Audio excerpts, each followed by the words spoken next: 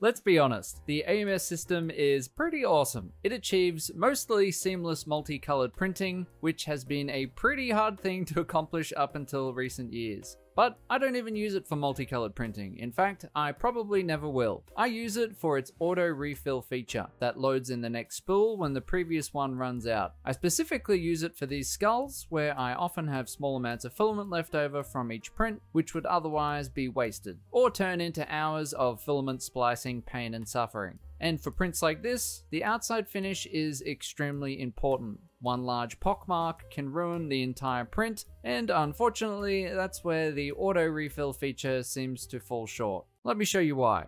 If you use the AMS to print multicolored objects, then you have probably never even had this issue before. This is because you print with a prime tower. The prime tower is there to prime the nozzle and get it ready to resume printing. Every time it does a pre-planned color change, the prime tower catches that annoying ooze that is otherwise left to stick to the print.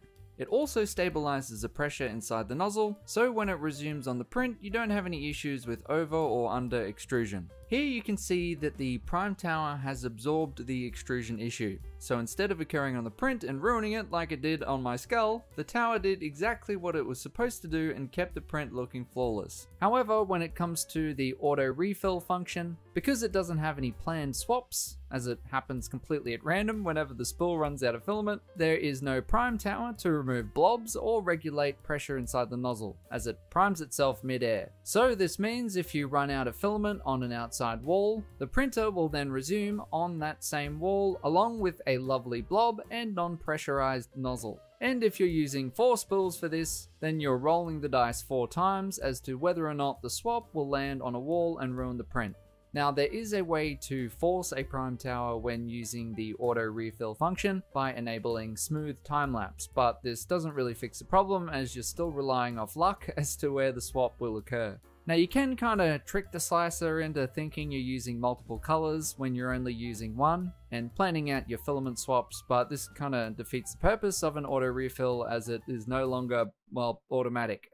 And it means your spools will still have filament left on them afterwards, meaning you still have to store them and they'll just continue to take up space. And yes, even if you have the flow dynamics and flow rate dialed in, or any other type of setting to stop this from happening, I feel like these settings are wasted if you don't have any way to prime the nozzle properly before resuming the print. Here is a print with all of my settings dialed in pretty well, using dry filament from the same brand, the same color, and even the same batch number. But when you spin it around to the exact place the printer performed the auto refill, you can see this lovely blob and noticeable layer shift. However, when I print the same thing but with a prime tower, the problem is mostly gone. And interestingly enough, if the auto refill begins inside the print on the infill, it's like it never even happened. But as it stands, when using the auto refill function, there is currently no way to force the print to resume on the infill, and there's also no way to force it to resume on a prime tower, both of which would completely solve the problem. I've been wrapping my head around in circles for days trying to come up with a solution to this, and the only real thing I figured out is something that Bambu would have to implement. Now I'm pretty sure that the AMS already has the hardware that is needed to make this work. What I don't have is the ability to modify any of the firmware, so Bambu Lab, if you're watching this, here is a solution that I think could work, maybe? We'll see.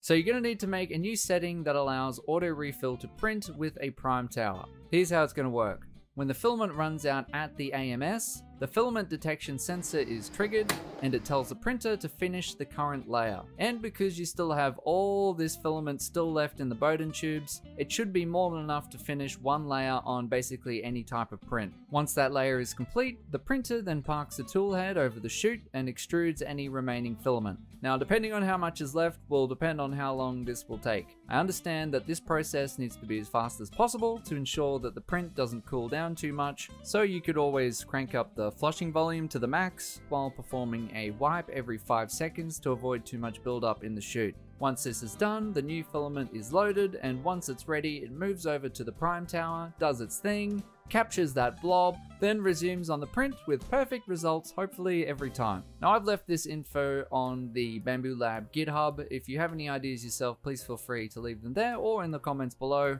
I am super excited to hear if you guys have any solutions to this. And yes, I do realize the Infinity Flow S1 exists, but they don't ship to Australia and I have no idea when they will. So this is what I just have to work with. However, as I nearly finished editing this video, I found that Wise Pro has just released their own auto-refill filament buffer thing, which is pretty cool. So I've ordered one, and I'll be making a video on whether or not it even works in the coming weeks. Thanks for watching, and I'll see you in the next video. Bye!